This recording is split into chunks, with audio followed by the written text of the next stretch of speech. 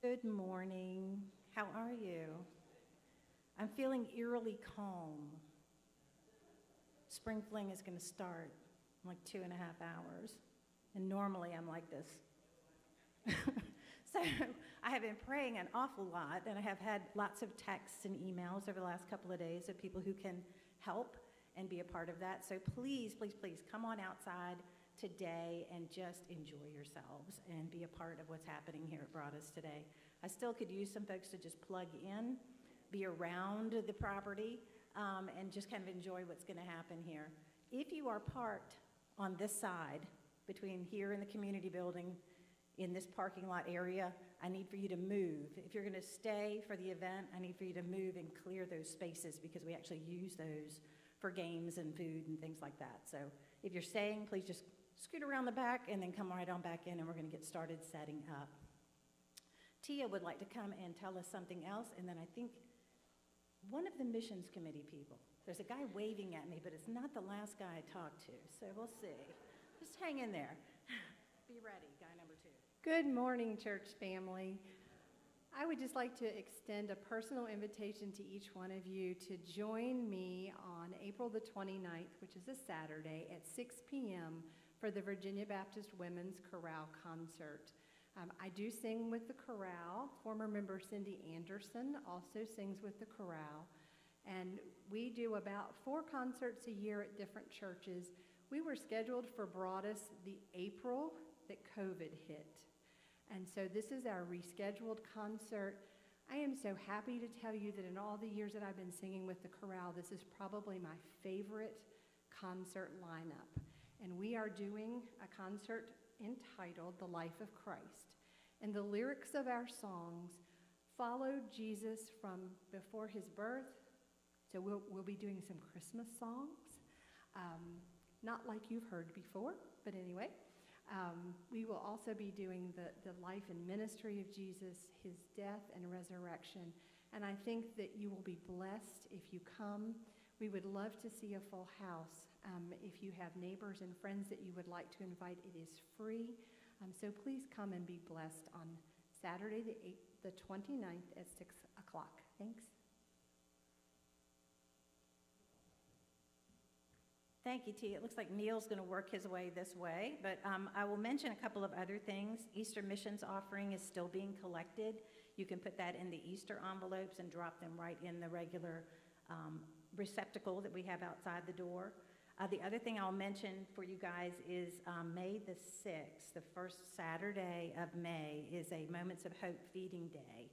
And so that board is up, and you can sign up for those things. I'm going to invite Neil to come tell you something about missions. You would think we had this organized or something, wouldn't you? Anyway, first of all, I want to say thank you so much for the folks that donated to our yard sale. It was a huge success. It was amazing. So over the course of the day, people just kept carrying stuff out, and the table stayed full because you guys were so generous, and you're collecting for other people and the support of the community. It was just a great event. I want to give you a brief interim total. Approximately $3,500 has already been raised. So that's an awesome statement on the love of Christ and what we're able to do for missions. If you made a commitment to pay us later, we'll be glad to take a check. We'll be glad to take cash, whatever, but we'd like to close that out as soon as we can. If you promise to pick up some stuff and you haven't, please do. If you promise to pay for stuff and you haven't, please do. Now, $3,500. That's a God number in my mind, because I spoke with Stuart Martin yesterday afternoon. He is the gentleman that we worked with as far as supporting the Ukraine ministry. We've done a lot of stuff. We're going to be mentioned in a news story in Nashville, where he's from by name, because of what we've done to support them. But that's not what this is about. This is what this is about. One of the orphanages that he's working with, they have tried to construct restroom, bathroom, shower facilities for all the children that are teeming in, and it keeps getting bombed. It's been destroyed multiple times. They're not even trying again at that facility. They've got permission to move those children to another orphanage that's in, safe zone is a relative term, but to move to a safer part of Ukraine. That facility once again, doesn't have restroom, bathroom, health facilities for them to expand and support that. Well, that facility is going to cost them $20,000. And Stuart's already committed to it. He's already promised. He's gotten one doctor in Atlanta, contributed about $15,000. He's already raised $2,000 more. To complete that project is an additional $3,000. And what did we raise yesterday? $3,500. So thank you for that support. That's truly a God thing. I didn't even know that. I wouldn't have been able to, if I'd have shared it with you, it wouldn't have made a difference because you guys exceeded that. So bless you folks for that. One other thing I wanted to share with you, please contact me if you have any interest or capability in going to help us May 13th, the Saturday before Mother's Day, with a trip to Camp Alculana to do some preparation for summer camp. Anything you can do would be appreciated. If you want to do garden work, if you want to do cleanup work, housekeeping, if you got special skills like roofing or electrical, that's great too. They would use any help they can. Our plan is to meet here the Friday night before. We'll take the church van. If we have more people than fit in the church van, we'll carpool up. We'll eat dinner before we leave. We'll sleep in one of the lodges, and we'll hit the ground running Saturday morning, come back later, and we'll be here in time for church Sunday. More details coming on that.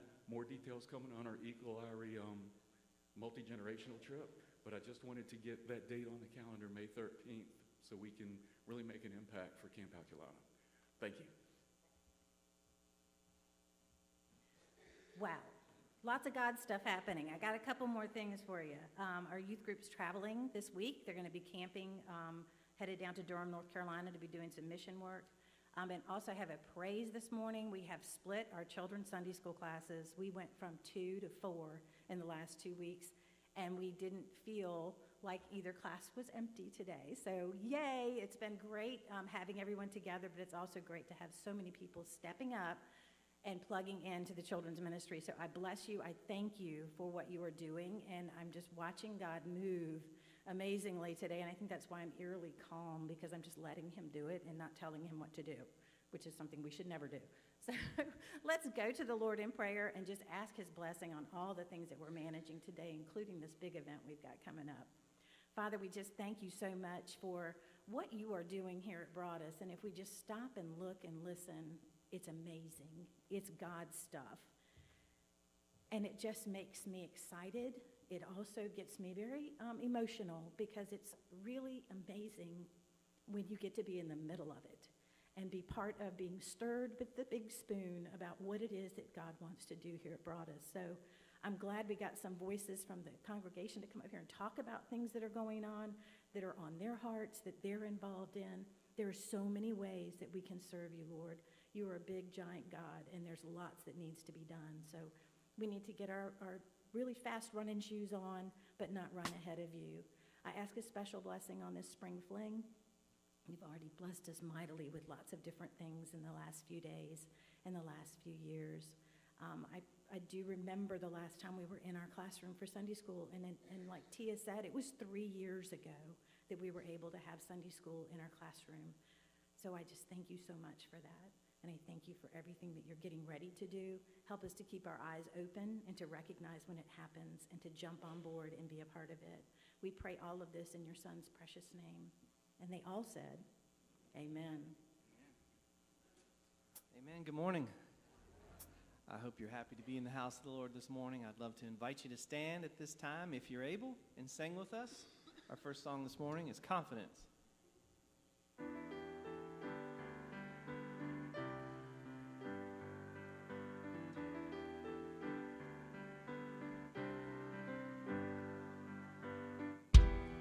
Not a warrior, I'm too afraid to lose. I feel unqualified for what you're calling me to do. But Lord, with your strength, I've got no excuse, 'cause broken people are exactly who you use. Give me faith like Daniel in the lion's den. Give me hope like Moses in the wilderness. Give me a heart like David, Lord, be my defense. can face my giants with confidence. You took a shepherd boy and made him a king. I'm gonna trust you, Lord, and give you everything. I'll be a conqueror, 'cause you fight for me. I'll be a champion, claiming your victory. Give me faith like Daniel in the lion's den. Give me hope like Moses in the wilderness. Give me a heart like David, Lord, be my defense, so I can face my giants with confidence. I'm gonna sing and shout and shake the walls. I won't stop until I see them fall. Gonna stand up, step out when you call, Jesus. Gonna sing and shout and shake the walls. Won't stop until I see them fall. Gonna stand up, step out when you call, Jesus. So give me faith like Daniel in the lion's den, and give me hope like Moses in the wilderness. Give me a heart like David, Lord, be my defense, so I can face my giants with confidence. Give me faith like Daniel in the lion's den. Give me hope like Moses in the wilderness. Give me a heart like David, Lord, be my defense, so I can face my giants with confidence. And I'll face my giants with confidence.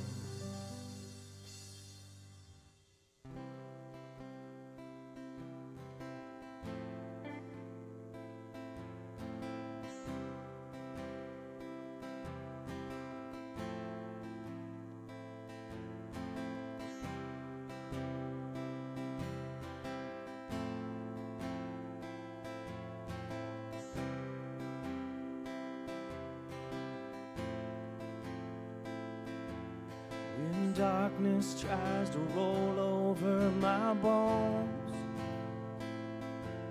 when sorrow comes to steal the joy I own, when brokenness and pain is all I know, oh, I won't be shaken, no, I won't be shaken. My fear doesn't stand a chance when I stand in your love. My fear doesn't stand a chance when I stand in your love. My fear doesn't stand a chance when I stand in your love.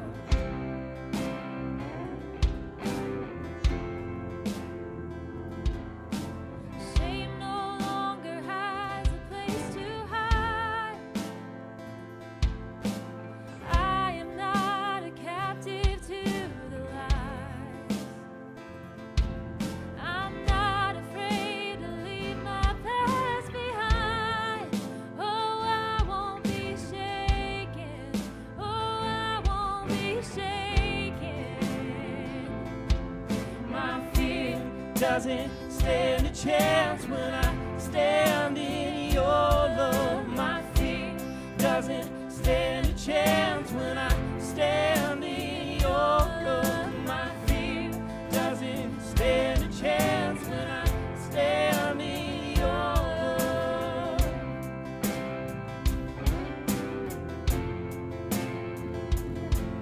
There's power that can break off every chain. There's power that can empty out a grave. There's resurrection power that can save. There's power in your name.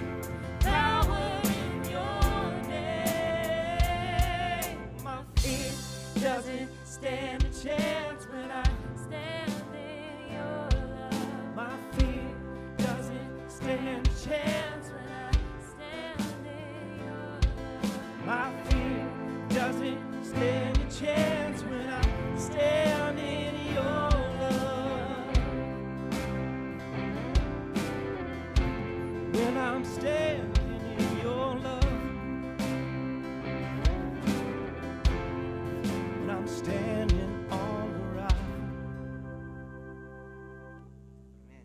seated.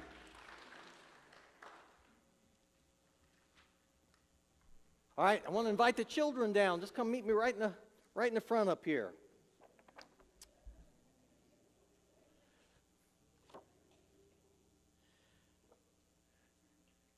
Got something I want to show you this morning.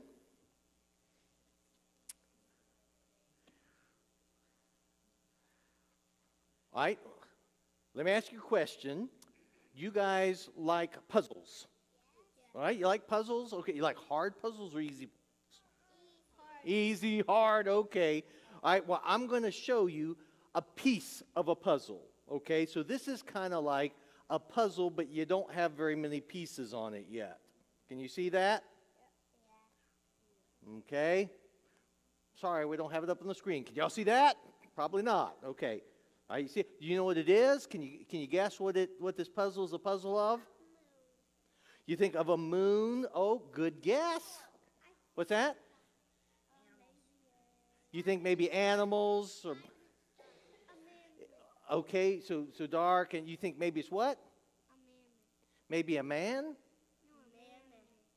A mammoth. Oh, okay. Well, we're going to see because I'm going to show you a second picture. It's the same puzzle, but more of the pieces are in place, and you're going to see how close this was. Oh, so what do you think? Y'all think an elephant? Not quite a mammoth, but yes. All right. It looks. So y'all think it all looks like an elephant? Now, you think an elephant? Okay. But then there's a big blank place down here that doesn't have the pieces in. What do you think are down in that area? What's down in that area? Legs? Okay, of the elephant. You think more animals? Oh, okay. Well, look. Here's another one, okay? And this one's all complete. So, is there an elephant in this puzzle? Yes. But what else do you see besides the elephant? A horse or a donkey or something? Yes. Like it could be oh, there's a mouse down there. What's right over the mouse? There's a cat. What's this over here? Like a monkey or a gorilla or something? Oh, it's an ape because it didn't have a tail. Boy, the kids are going to school these days. I didn't know that. So, all right. So it was easier once all the pieces got into the puzzle, right? So you could see everything. Well, I'm going to be talking today about a story from the Gospel of Luke about a couple of people who loved Jesus, and they had to figure things out just a little bit at a time. They didn't really understand all about Jesus at the beginning. And they weren't from his 12 disciples, okay? But these were other people who loved Jesus, and they had seen Jesus heal people, and they had heard Jesus preach, and they knew that Jesus was loving and kind. So they understood that about Jesus, but they didn't yet understand all about Jesus. But then they also saw when Jesus died on the cross. And so they knew that he loved them enough to die on the cross, but they still didn't know all about him. Well, then Easter Sunday came, and what happened on Easter Sunday? Jesus did what? Rose from the grave, right. But they hadn't seen him yet, okay?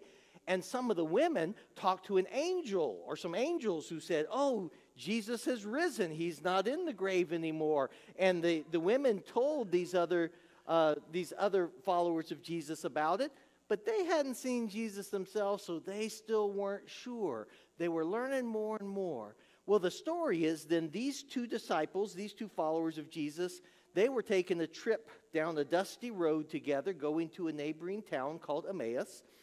And all of a sudden, while they're walking along talking about all these strange things that Jesus died on the cross, but now some people say he's alive and all of this, they're talking about it, and Jesus pops up and starts walking with them. And you would think that they would have gone, "Oh, Jesus," and gave him a big hug. But they didn't, because it says they didn't recognize him yet. They didn't know who he was. And so then Jesus talked to them about the things that the Old Testament taught, about how he was going to give his life, but then, live again and live forever. And he taught them all this stuff. Then they even went into a house and were having dinner together. And Jesus took bread and he broke the bread. And then they realized, this is Jesus. And they were so excited about it, because all of a sudden, all the pieces of the puzzle made sense. That they realized, oh, these things that the Bible said long ago actually came true when Jesus died on the cross and then rose from the grave. And all of a sudden, they got to see him themselves, and they ran to tell the other believers as well. And so I just wanted you to know that sometimes God works a little bit at a time. He teaches you a little bit. He taught me a little bit when I was young, but as I got a little older, as I got up to be a youth, he taught me a little bit more when I got up to be a young adult, and he's still teaching me today. And so just be thankful that God is giving you a big picture, that you would know him, that you would understand how much he loves you and what he's done for the world in sending Jesus into the world, and that we can just appreciate a God who makes himself known to us. So let's pray together, okay? Heavenly Father, we're not smart enough to understand everything. We study the Bible, but we don't understand everything that we read. But what we do know is that you are real. We know that you love us. We know that you sent your son Jesus into the world, that he died for us, and he rose again, and he is our living and eternal Lord. And so we thank you for this wonderful news, because it changes our life, because through Jesus you offer us eternal life. Thank you for giving us that big picture. In Jesus' name, amen. All right, thanks for coming up with me. You can go back with your families.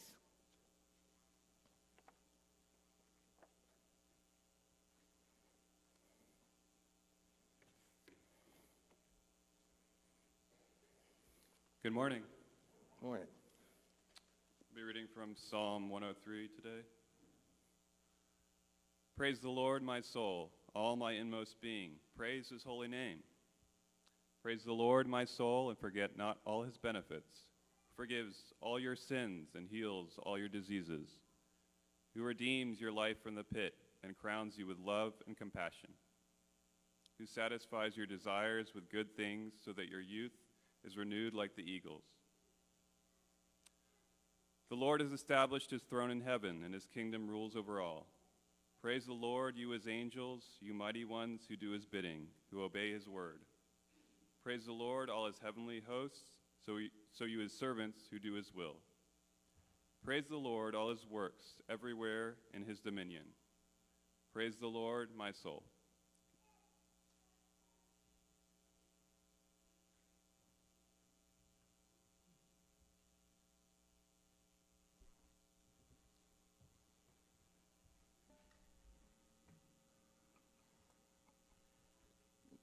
You can remain seated, but if you know this one, we would love for you to sing along.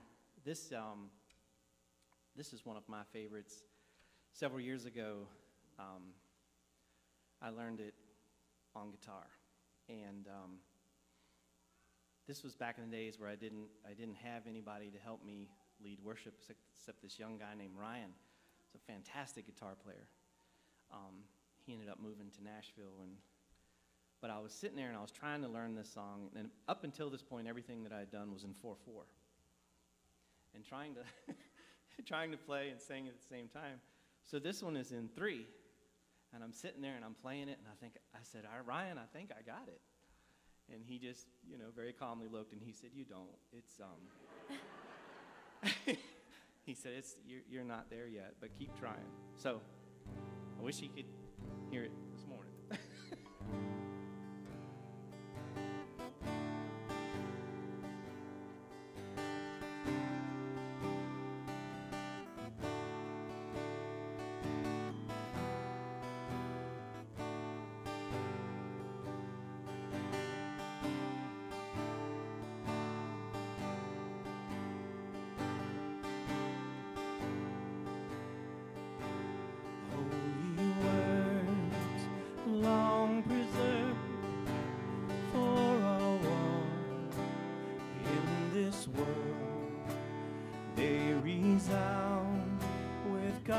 God's own heart.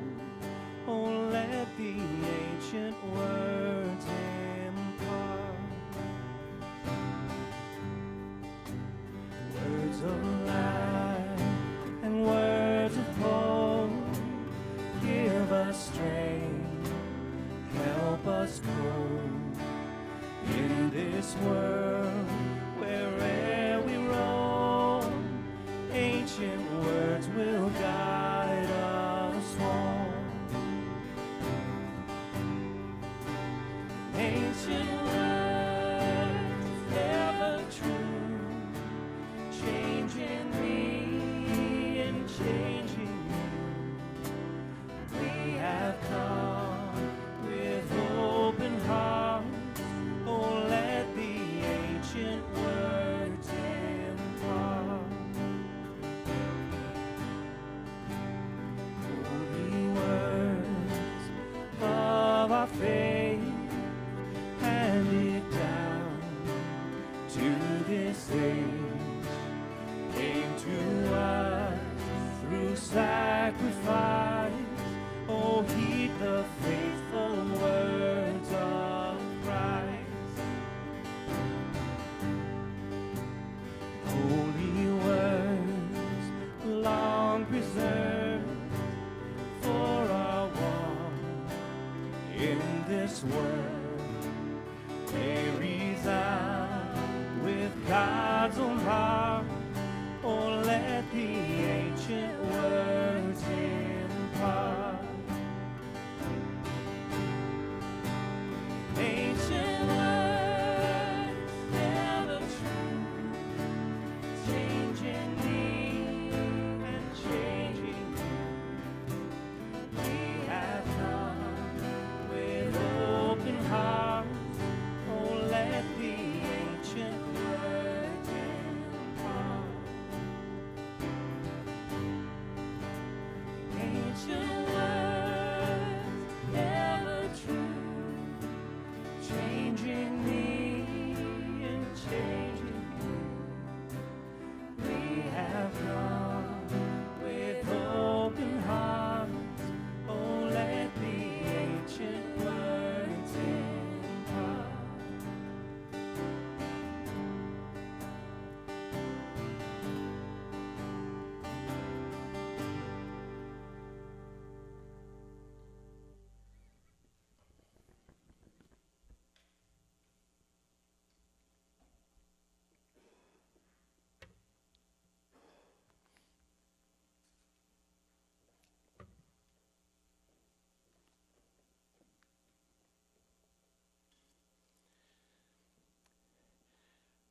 This will date me a little bit, but I believe my first experience on a church staff, and in a church setting, was at Parkview Baptist Church, Richmond, Virginia. Some of you know Parkview. Ted down here certainly does. It's not Parkview anymore. But I was their summer youth minister back in 1984. Maybe it was 85, but right in that area.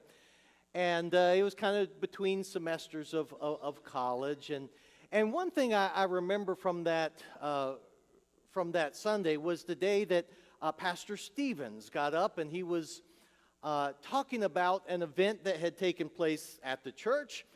So he said the day came and he either got the call, I can't remember if he's in the church building or got the call to come. Well, 5 fire trucks were surrounding the church building, because somebody in the community thought that they had seen smoke coming out from the roof or from a window or something, and they had called 911. Well, of course, after checking it out, it actually was not a fire. There was no problem in the building. But one of the things that Pastor Stevens said was, folks, I just want you to know that at least for a moment, somebody in our community thought this church was on fire. Well, we know by experience that fire can be a good thing or a bad thing. You can cook a delicious steak on a fire, or you can burn down your house with it. And there's certainly a dramatic difference between a church fire and a church that is on fire, talking about on fire for the Lord. In the same way, there's a difference between heartburn and a burning in your heart. I want to share with you today about an occasion in the Gospels when two followers of Jesus, what I already introduced to the children, two followers of Jesus talked about their hearts burning within them. Now, an alternate title for this sermon could be Holy Heartburn.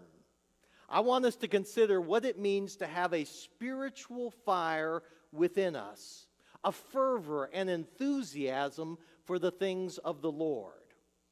Now, you may have some experience with being on fire for the Lord. I hope you know what I'm talking about. This fire within, when the work of the Holy Spirit is growing in your heart and in your mind, and it tends to give a Christian a radiance, a glow. You know, expectant mothers, as they're beginning to show, they're often described not as being fat, but as glowing. Why does that term fit? Well, it has to do with a life growing within them. This fire in your heart, in the heart of a believer, is something that's felt on the inside, and yet somehow it's also visible on the outside. This inner fervor is often easy to detect in somebody who has just recently become a Christian. The forgiveness, the transformation, the indwelling spirit, the hope, the promises that come to us from God, they're all so new to this new believer that they are always excited. It overwhelms them. It's kind of exciting to witness that in a person. But then our experience also tells us that holy heartburn is not necessarily a consistent thing. The flames of faith do seem to flicker sometimes, don't they? Not that you lose or abandon your faith, but it doesn't always seem to burn quite as bright. It doesn't always feel the same. Now, why is that? It can be for a lot of different reasons. One, this world can be hard. Sometimes the challenges of life, they wear us down. The struggles we face wear us out. We become discouraged and disillusioned. And even if those feelings are not aimed towards God in a negative way, they can still affect us spiritually. According to Jesus, in one of his parables, the weeds of the world are pretty good at strangling out the healthy stalks of wheat, or the healthy things and faith in our lives. Or we might lose that spark, that burning within, because we've simply starved ourselves spiritually. Too seldom do we partake of the living water and the bread of life, and so the flame flickers because of neglect. And then sometimes you just can't define it. Sometimes it just happens. Maybe we become burned out, working too hard, trying too hard, or maybe there's just a natural cycle to our emotions that's not fatal as long as it's identified. In 2 Timothy chapter 1, the Apostle Paul talks to his young protege, Timothy, and he says, I remind you to fan into flame the gift of God which is in you. You know what it means to fan into flame, to blow a little oxygen there so that something burns brighter. Even Timothy, who was such a great young leader in the New Testament church, he needed to hear that. He needed to be reminded of that from time to time. And the good news is that our passion for God and our Christian radiance can indeed be fanned into flame, resulting in this holy heartburn, this burning within that no Pepto-Bismol or Zantac or anything like that, nothing's going to put it out. So with that in mind, let me invite you to a part of the Easter story that we very often skip over.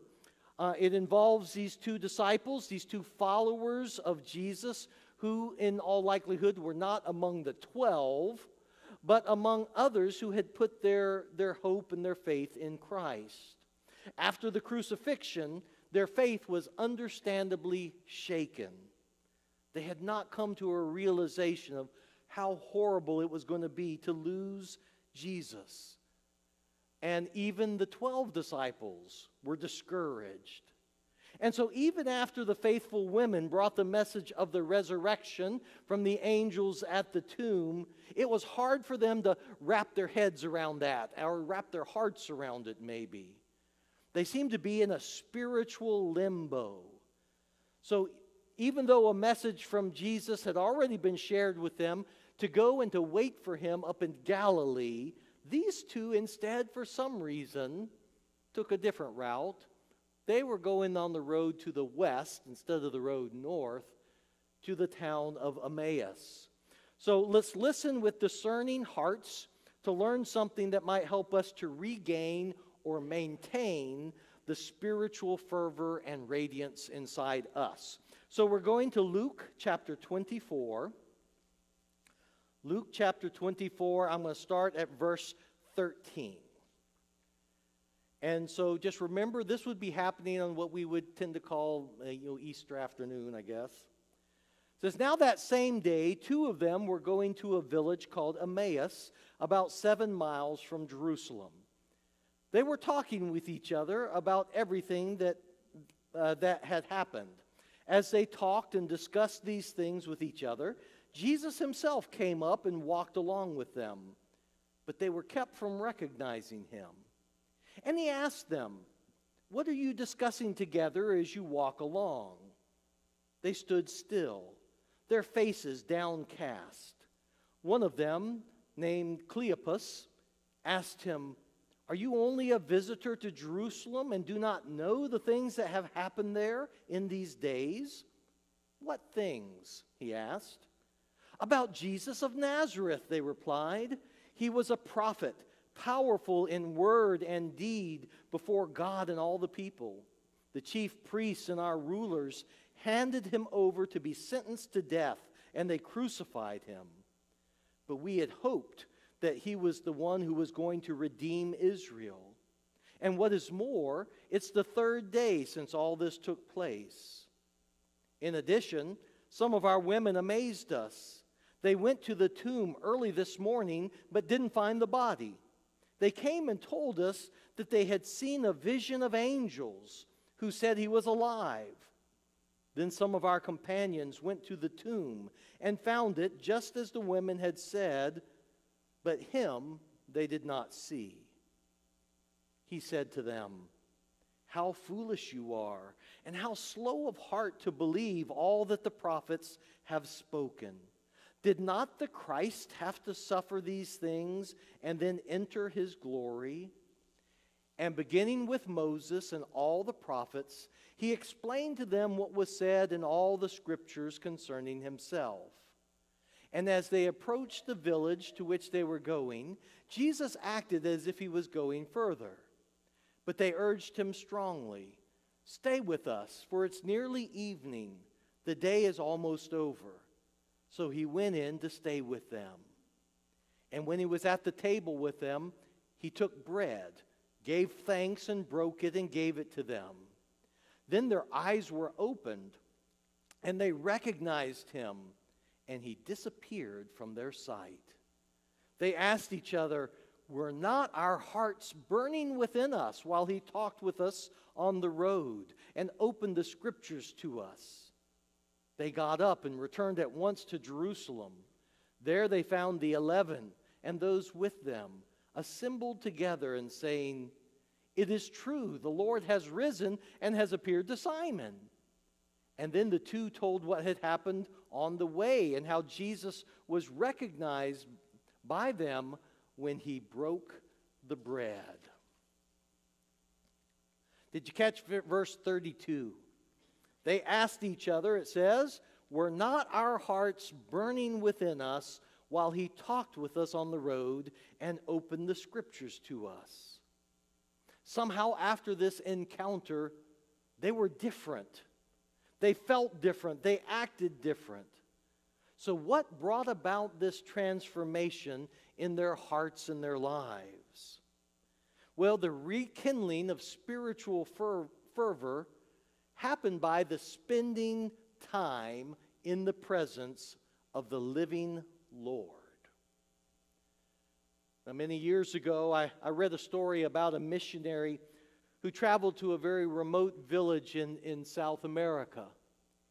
And it wasn't long before a crowd gathered around this strange man, and they were happy to hear what he had to say, happy to hear him preach. And of course, in the simplest language that he could use, he preached the story of Jesus. And nobody really gave any indication that they knew who he was talking about. But when the missionary spoke about the crucifixion and the burial of Jesus, several of the village elders said, oh, now we know who you're talking about. We have him here with us. And the missionary asked what they meant by that. So they led him to an old neglected shack on the edge of the town. And inside the shack was a coffin in which laid a carving of the crucified Christ. No doubt brought by a missionary many generations before. This is our Jesus, they said. And then the missionary realized that all they knew about Jesus was that he had died.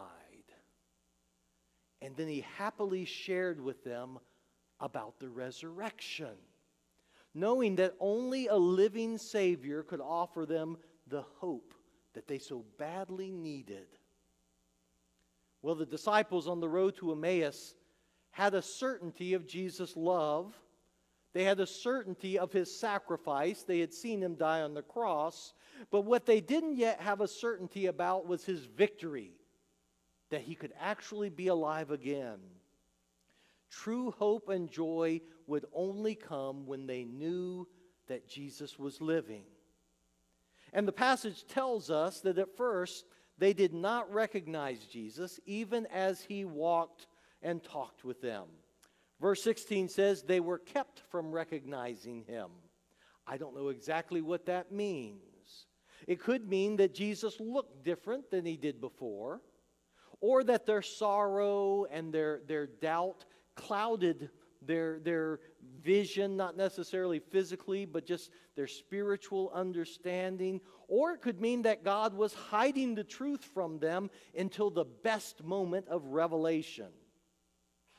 However it was, all they knew for sure was that a stranger had joined them on their walk and had joined into their discussion.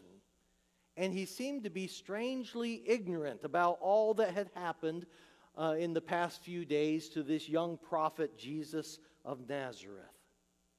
But it wasn't long before they recognized something special and something unusual about him. At first he seemed ignorant, but then he seemed to have an extraordinary understanding of Scripture. He was able to share truth to those who were doubting and to give hope to the hopeless. He understood who the prophesied Messiah was going to be. And they invited him not just to continue walking with them and talking with them, but then also to stay with them when they got to Emmaus and to share a meal with them. And it was during this time that their hearts began to burn within them. It had everything to do with spending time in the presence of the living Lord. Many people claim to have faith, but it's dull and stagnant at best. They say they believe Jesus is alive and victorious, but they don't act like it. They claim he is their personal Lord and Savior, but there's no intimacy or closeness in the relationship. They don't spend time talking to him in prayer and listening for what we call his still small voice. They face decisions, and yet they don't ask him for his wisdom. They face sorrows without seeking his comfort. They face despair without opening their hearts to His encouragement. They try to battle temptations without going to Jesus and asking Him for His strength. They acknowledge that Jesus is always present, but they never open their spiritual eyes to actually see what He's doing in the world around them and in their own lives. And therefore, they rarely express their gratitude to Him. And without gratitude, they never experience the joy of His indwelling Spirit. There's nothing personal about a relationship that doesn't have communication. If ritual is all you want out of religion, then you don't need a living Savior. But you will also never know the all-encompassing experience of the growing flame of faith in your heart. You will never have that knowledge and assurance of a salvation that a living Savior can offer. And so allow Christ, allow the living Christ to be part of your daily life. Acknowledge Him, that He is with you, that He cares about you, that He is trying to teach you. Listen to Him. Talk to Him. Allow Him to shape you.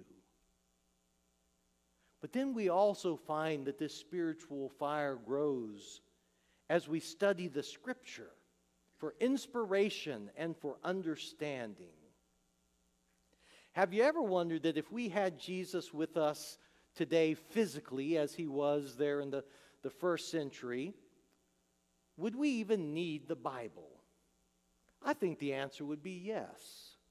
Because in His earthly ministry, Jesus constantly called upon Scripture for Himself, and He used it to teach His followers. So did you notice that when Jesus was trying to rekindle their faith of these two disciples on the road, He did it by turning their thoughts back to the Holy Writings. Luke 24:27 says this, "And beginning with Moses and all the prophets, He explained to them what was said in all the Scriptures concerning Himself." And then they later acknowledge how their hearts burned within them as He did this. Their spiritual vitality grew as they grasped how the Old Testament writings pointed to the saving work of what we call the New Testament Messiah. Now, there is no magic in a book, not in the written words upon a page, but there is life-changing power in God's message to His people. So the Bible can't save you. Got that? We don't worship the Bible. That would be called bibliolatry, and it's wrong. But it can lead you to the one who can save you. The Apostle John wrote this toward the end of his gospel. He was saying that not everything that Jesus said and did got recorded, but he said, and this is John 20, verse 31, he said, "But these things are written that you might believe that Jesus is the Christ, the Son of God, and that by believing you may have life in His name." That's the purpose of the Scripture. It's there to help us come to belief, to faith. The book of Hebrews speaks of the difference God's message can make in our hearts when it says this in Hebrews 4:12. "For the word of God is living and active, sharper than any double-edged sword. It penetrates even to the dividing of soul and spirit, joints and marrow. It judges the thoughts and the attitudes of the heart." This is saying that the message that God gives us is pertinent to us. It has the power to change things and to speak to the deepest parts of our lives. And then the Apostle Paul wrote that God inspired Scripture to help teach us, to rebuke us, to correct us, to train us, so that we could be the kind of people that God wants and so that we could do the things that God wants us to do. So yes, if the flames of faith are dim in your heart, if your enthusiasm for the things of the Lord is low, you can find both understanding and inspiration by studying your Bible. But remember, it will be meaningless unless you apply the truths that God reveals to you. You need to let it make a difference in your daily living. You will then gain an excitement when you put your growing faith to work. Which leads to another truth I want you to, to see in the passage. Sharing with others the truths that Christ has revealed to us, just doing that fans the flame of spiritual fervor. The two disciples felt such enrichment being in the presence of Jesus and hearing him teach from the Holy Scriptures. It was so wonderful, they didn't want the time to end. That's why they said, why don't you just stay with us for the night? When they got to Emmaus, they begged him to stay the evening. And even though we have no reason to believe that these two had been in the upper room with the 12 a few days earlier, it was in giving thanks and breaking bread together. When Jesus prayed to the Father, all of a sudden they recognized him. And Jesus, knowing their faith was solid and that their lives were forever changed, he disappeared from their midst. God needed him somewhere else even more. Now, there are certainly lessons that we could pull from this breaking of the bread. But instead, I want you to notice what they did next. As their hearts were burning within them, they knew that they had to share about their encounter with Jesus with someone. And back in Jerusalem were a lot of disciples who were just like they had been.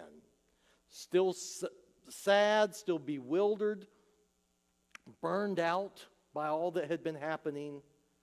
So immediately they hit the road back to Jerusalem. I imagine they were going even in the dark. I imagine they were jogging this time instead of walking. And so soon they got back to where their friends were. And they told him the story of Jesus on the road and how Jesus himself appeared to them. But it's interesting that Jesus usually lets people bear witness first before other people come to faith. And so he sent these two on this mission. They knew this is what they had to do.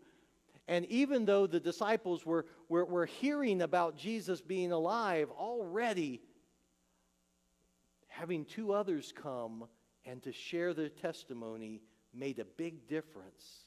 And I want you to know that Jesus usually becomes real to people after they have heard the testimony of believers. And so, folks, that's part of our calling. The lesson is that to keep the spiritual flame in our hearts burning, we need to act on it. We need to share the message. Your faith won't go dormant if you remain active in sharing about Jesus. You've probably heard that most species of sharks stay constantly moving. They don't sleep like we do. They kind of continually swim. And they lack what's called a swim bladder for buoyancy. And these sharks don't have an internal mechanism for pumping oxygen-rich water through their gills. So they keep on the move. Now, instead of tiring them out, always being on the move, they actually get more vitality because the oxygen is feeding their blood. Now, we are different. We do need downtime. We do need sleep.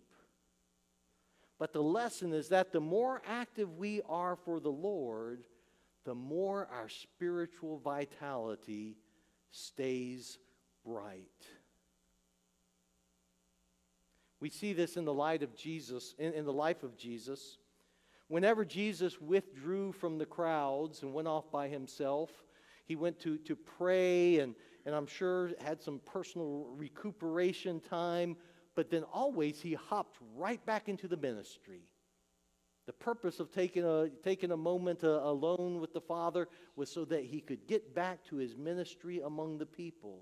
And so if you're truly a believer, you have a story to tell and you have a ministry to perform. You are a witness about what Christ is doing in your life. You should be sharing it with others in order to encourage them, and sharing it with those who have never come to faith in order to draw them to Jesus. Being an active witness will keep the fire in your heart alive. Maybe you're here this morning and you're simply feeling burned out, kind of like those disciples were. Maybe life has been hard. Don't feel guilty about it, but know that there is something you can do about it. Put time in your day to pray and to acknowledge the presence of Christ. Spend time in Bible study, both alone by yourself and with other Christians. As you listen to Christian music, listen to the scripture-based words. Let them feed your heart. And God can use this to revitalize your spiritual strength. And then share your faith. It may seem awkward at first, but do it until it becomes the most natural thing in the world. And I would add to that the importance of listening to other people's stories, other people's experiences of faith. Learn what God is doing in other people's lives, other Christians' lives right around you, and even what is God doing around the world. And then partner with your brothers and sisters in Christ in being part of God's work. Spiritual doldrums are not unusual, and they are not fatal, but they are also not meant to be permanent. God gives you the means to renew your passion. Open your heart to the work of His Spirit. And as the Apostle Paul wrote in Romans 12, he said, never be lacking in zeal, but keep your spiritual fervor serving the Lord. If we commit to this together, maybe one day the community around us will say, that church is on fire. Let's pray. Heavenly Father, I thank you for being patient with us, understanding of us, that we go through ups and downs in life.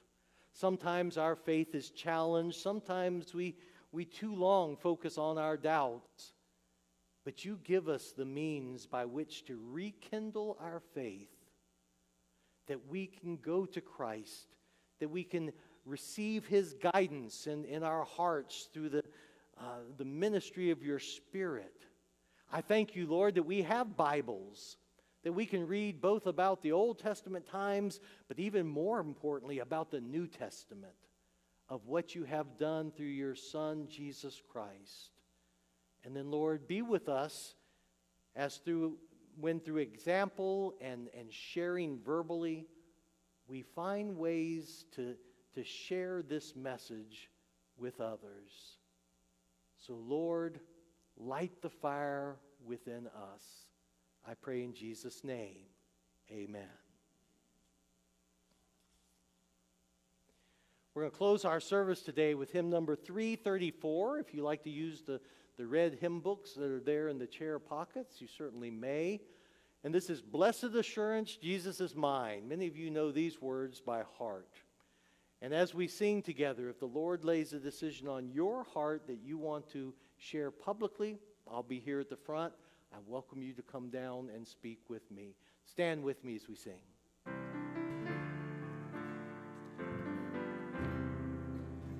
Blessed assurance, Jesus is mine. Oh, what a foretaste of glory divine. Heir of salvation, purchased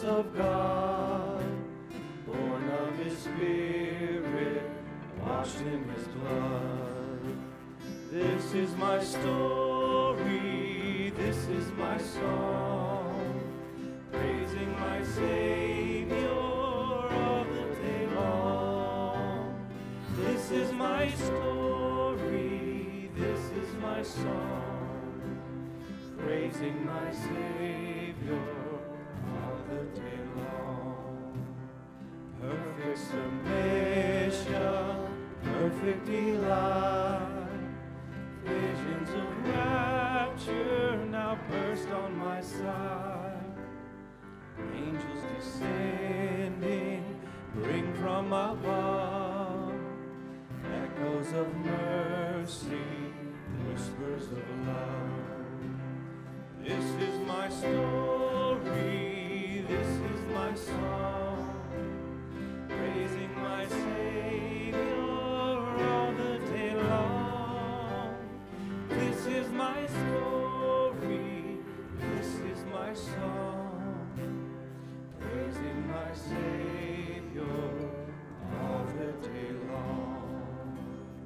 Praising my Savior all the day long. Father, thank you, Lord, for this day. Help us throughout this week to see others through your eyes and to share that fire. Be with us, Lord. Bring us back safely next week in Jesus' name. And we all say, Amen. I hear y'all getting ready for a big trip. When do y'all go? Tuesday. Oh, wow. Yeah, Well, have fun. How long? 3 weeks. Now, does Grace have a place for you to stay, or y'all? We're staying with her, and then we're going like several different places in France and Some England. Airbnbs. Airbnbs, and yes, stuff, so, yeah. yes. She's got it all planned. Oh, She cool. took off like a couple weeks. So. Oh, neat. Yeah, we're excited. Well, send our love. Have a good time. You're not my way, Roy.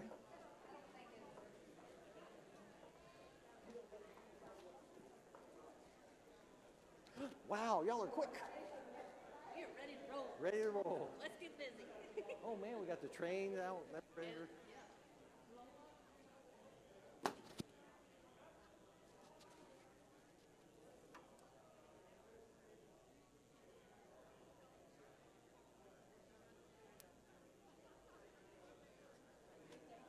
You too.